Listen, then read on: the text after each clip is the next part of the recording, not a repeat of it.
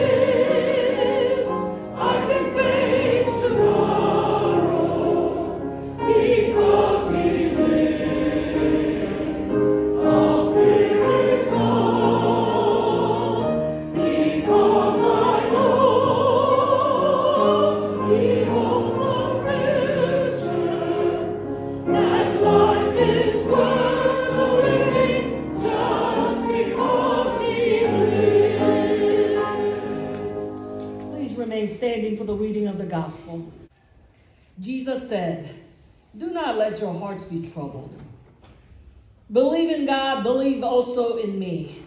In my Father's house there are many dwelling places. If it were not so, would I have told you that I go to prepare a place for you?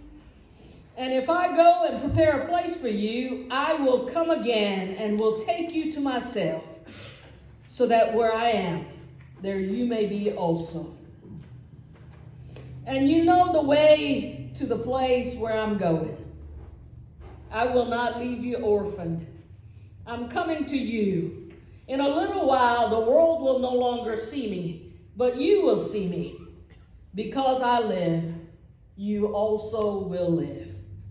I have said these things to you while I'm still with you. But the advocate, the Holy Spirit, whom the Father will send in my name, will teach you everything and remind you of all that I have said to you. Peace I leave with you. My peace I give to you. I do not give to you as the world gives. Do not let your hearts be troubled, and do not let them be afraid." This is the word of God for the people of God. Thanks be to God. Please be seated. Let us pray together. Eternal God, we praise you for the great company of all those who have finished their course in faith and now rest from your labor. We praise you for those dear to us whom we name in our hearts before you, especially this day. We praise you for Phil Franssen, whom you have graciously received into your presence. To all of these, grant your peace.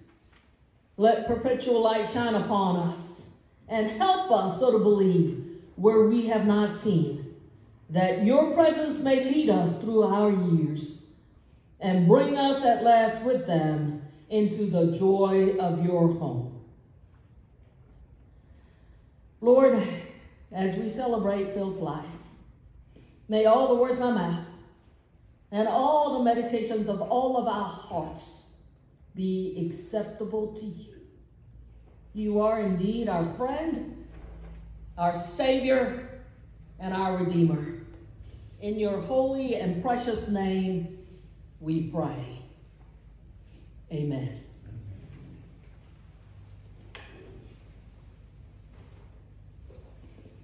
Phil Franssen was born in Brooklyn, New York on June 17, 1946. We always celebrated his birthday around Father's Day. His father was a Dutch immigrant in Brooklyn. His father's brother, Phil's uncle, was in the Dutch resistance movement and was killed in a concentration camp. When his father got to Brooklyn, New York, he worked very hard, tried to raise his family. It was a rough life back then as a new immigrant. And it was a rough time back then in the 30s and the 40s. And his first child, Phil's brother, was born as a pound and a half with cerebral palsy during the war. It was a very challenging time for the Franssen family. Oftentimes, his father was rough on the family and rough on Phil. And Phil always longed to spend more quality time with his father and get to know him better. But when he realized it was not possible for him, Phil chose to spend time and get to know his Heavenly Father. Phil was always active in the church, first Lutheran Church, and then Methodist Church, and then United Methodist Church. He served in many leadership capacities in all the churches he attended, in New York, in Virginia, and here in Georgia. I would like to say that his gift was encourager and exhorter. He was a big part of 2nd Avenue here. He sang in the choir, served in SPR as the chairperson, and also served as a member of one board. He was always encouraging the May and encouraging many church members here at 2nd Ave. Now that was Phil. When he ran into issues,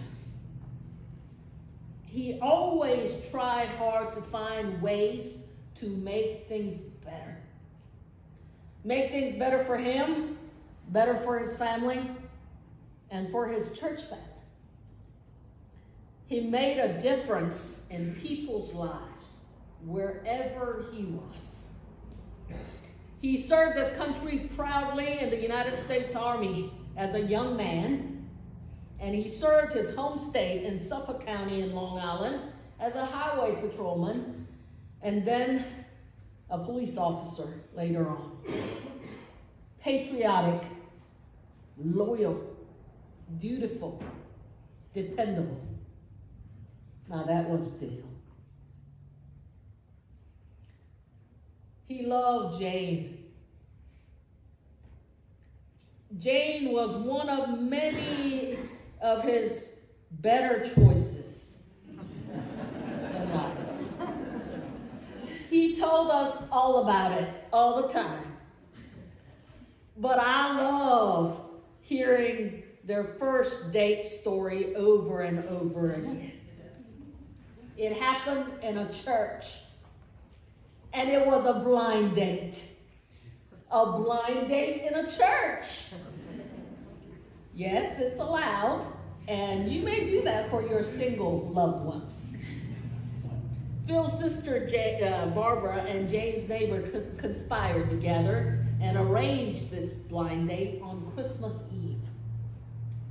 They intentionally tore a page out of hymnal. Now that's not allowed. So that Phil and Jane, who were sitting next to each other, could share the hymnal together. That hymn was Silent Night. Their 33 years of faithful marriage began on that silent night under the candlelight. He was Jane's husband, all right. But most importantly, he was her best friend. They spent time together riding Harley, traveling, and enjoying children and grandchildren. Chris, Jimmy, and Corey were his own children.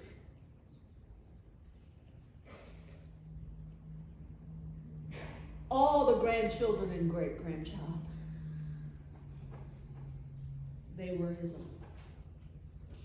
He was known to them as B-Paw, and he was the B-Paw, best B-Paw in the whole world. And he was an all-in B-Paw. He loved attending ball games, celebrating their accomplishments, rites of passage, enjoying birthday parties every holidays. Chloe, Sam, Chelsea, and Isaiah, your B-Paw loved you and rooted for you and wanted the best for you. Now that was Phil. Phil was a middle child. I'm a middle child. I understand him perfectly. Oftentimes he sought attention, rebelled, but he loved his brother Jarrett, always looked after him, and always advocated for him. And he loved his baby sister Barbara. He was the connector. He was the encourager. And he was the peacemaker. He always cared about Jerry, who was born £1.5 pounds with cerebral palsy. and Barbara, who had been on a liver transplant list. He always sought prayers for that. Phil readily shared his good news with others. And he readily shared his bad news with others. He was an open and a vulnerable person. And that's hard to find in men. We loved his honesty, his openness, and his vulnerability. Now that was Phil. He had many vehicles in his life, and he loved his fine vehicles, and he took good care of them all.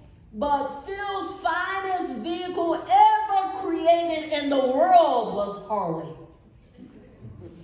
He loved riding it with Jane on his back. And when he rode it, he was in hog heaven. He was always in hog heaven. He was also a member of Hog Heaven and an avid supporter of Hog Heaven, that is Harley Owners Group. He was also a member of Steuben Association of Long Island, which promoted German culture and its heritage. He was active in the Exchange Club here in Rome. He started out as a patriotism committee member. And then when he finally got connected with Exchange Club's Family Resource Center, he poured his energy and his service into it. Tina, who's here today, posted this on social media. I remember the first time I ever met Phil. He described the beat he worked and talked about the value of building relationships with the community he served. He told me he wanted to do something active to help families and make a difference. He admired the work of Family Resource Center and was especially drawn to the way we focused on building relationships with the families we serve. Phil was a dedicated board member. He was quick to help with events, gave generously, and was faithful in attendance. He helped us grow stronger, and he'll be greatly missed. Now that was Phil.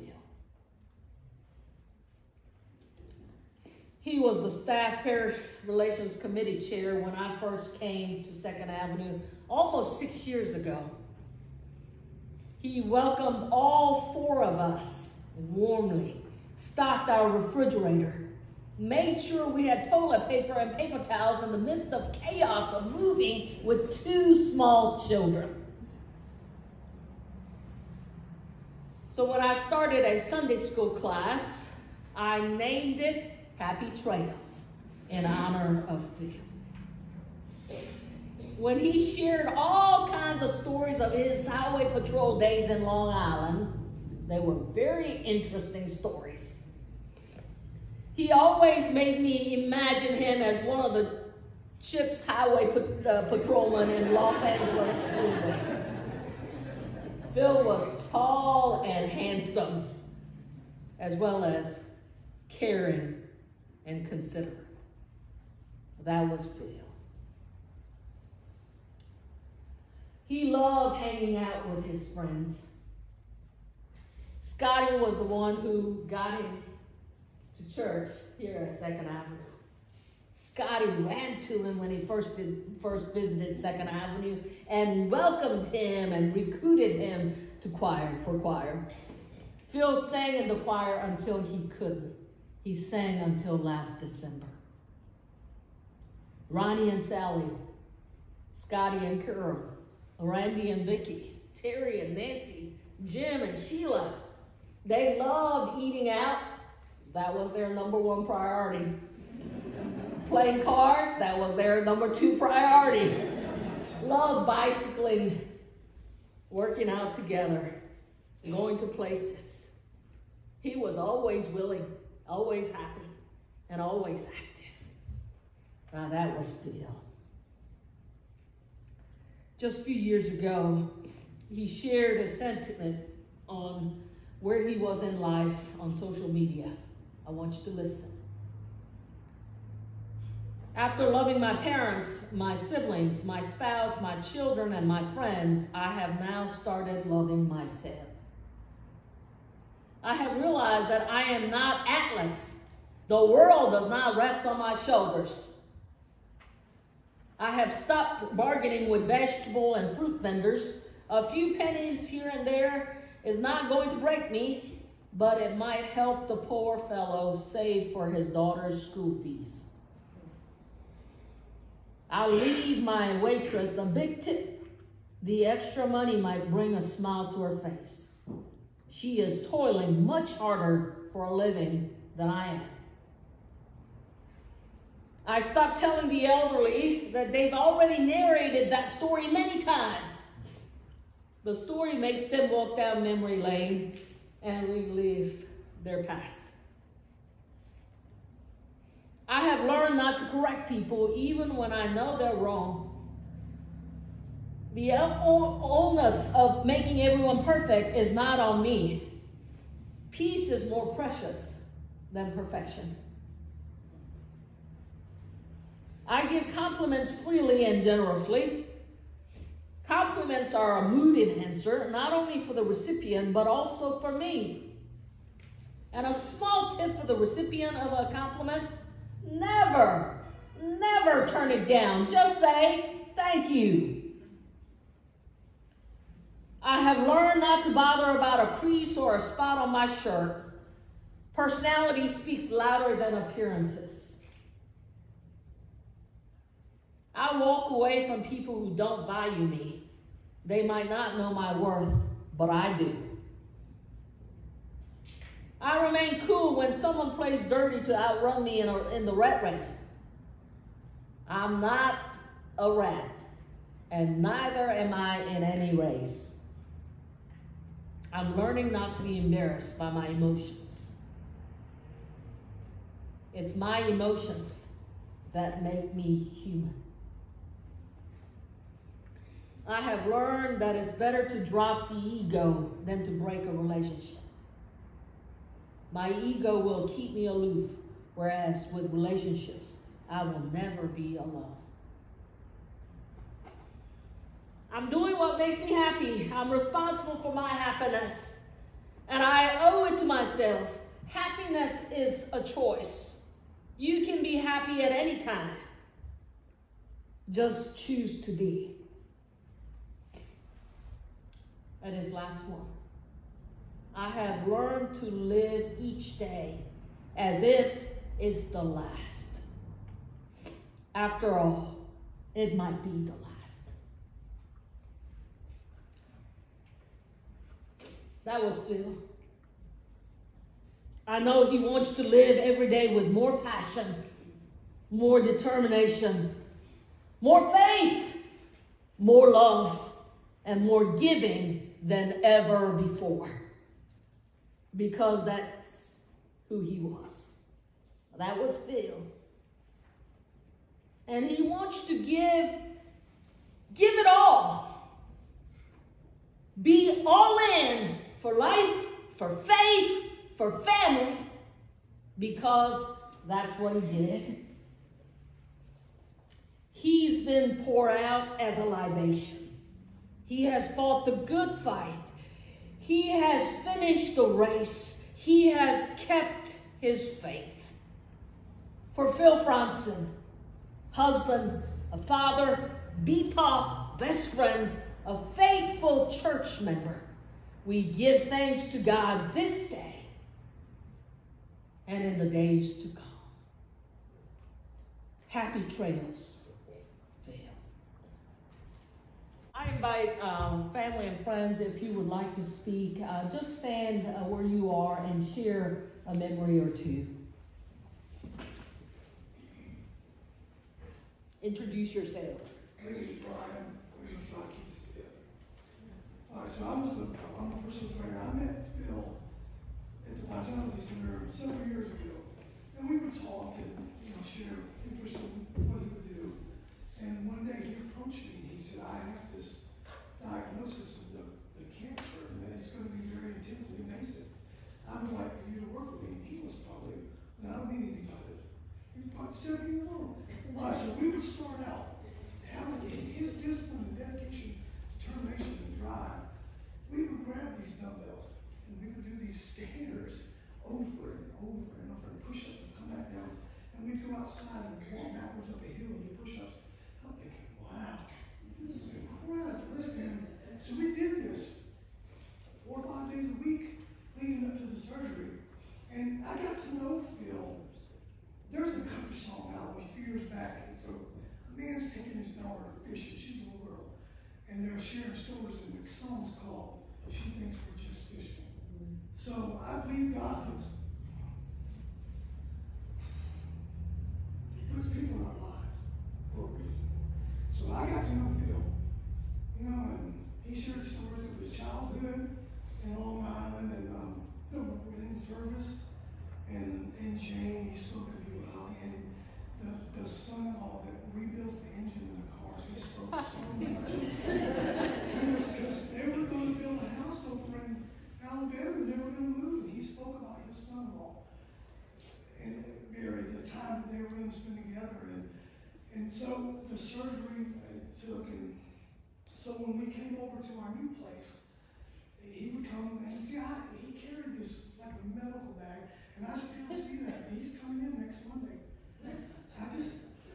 And so he came up to me a couple months ago. He said, Brian, it's back. He said, it's not going to be as invasive, but will you work with me? So we did, and we did some things, and I got to know him even more. All right, so a couple of weeks before the surgery, he comes in the office, and he told me, he said, Brian, you know, there's a chance I will wake up. He said, I'm good with the Lord. And we prayed, and I didn't expect this. So a week or so ago, I got a text. It says, please call this number, talk to Jane. I can't talk. The surgery, it didn't go well. I can't eat, and he's already skinny as a rail. So, so I called, and Jane put me on speaker. And we talked about me going over there in the next week or so, and training him at home. And at the end of the conversation, he's tried to speak. And I'm supposed to go work out with him next week. You know, I know death comes for all of us.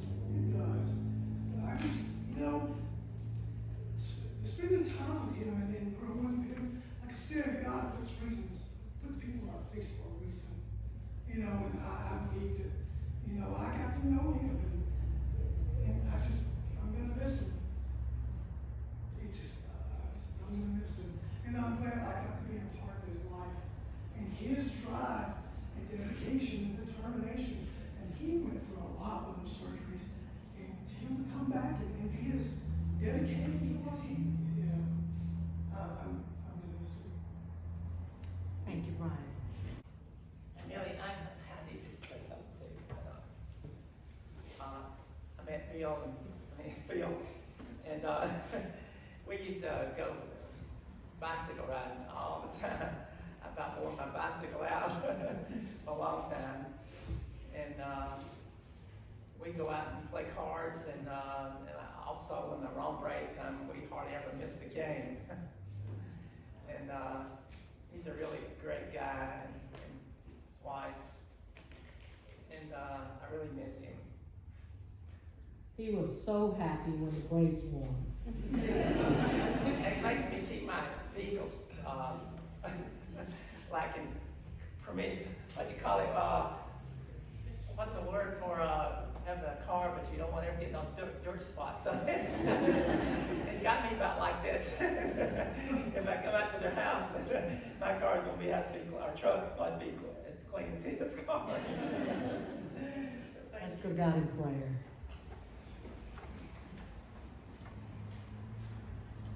God of us all, your love never ends. When all else fails, you still are God. We pray to you for one another in our need, and for all, anywhere, who mourn with us this day. To those who doubt, give light. To those who are weak, strength. To all who have sinned, mercy. To all who sorrow, your peace. Keep true in us the love with which we hold one another. In all our ways we trust you, O God. All that you have given us is yours. As first you gave Phil to us, now we give Phil back to you. Receive Phil into the arms of your mercy. Raise him up with all your people. Receive us also and raise us into a new life. Help us so to love and serve you in this world, that we may enter into your joy in the world to come. Into your hands, O merciful Savior, we commend your servant Phil. Acknowledge, we humbly beseech you, a sheep of your own fold, a lamb of your own flock, a sinner of your own redeeming. Receive him into the arms of your mercy, into the blessed rest of everlasting peace, and into the glorious company of the saints of light. Now we transfer his membership from 2nd Avenue United Methodist Church to Heavenly Kingdom. Praise God. And in his name we pray. Amen. When the trumpet of the Lord shall sound and time shall be no more, and the morning breaks eternal, bright and fair, when the Savior earth shall gather over on the other shore, and the roll is called up yonder, I'll be there. When the roll is called up yonder, when the roll is called up yonder, when the roll is called up yonder, when the roll is called up yonder, I'll be there. Let us labor for the Master from the dawn to setting sun. Let us talk of all his wonders, love, and care. And when all of life is over and your work on earth is done, and the roll is called up yonder, I'll be there. When the roll is called up yonder, when the roll is called up yonder, when the roll is called up yonder, when the roll is called up yonder, I'll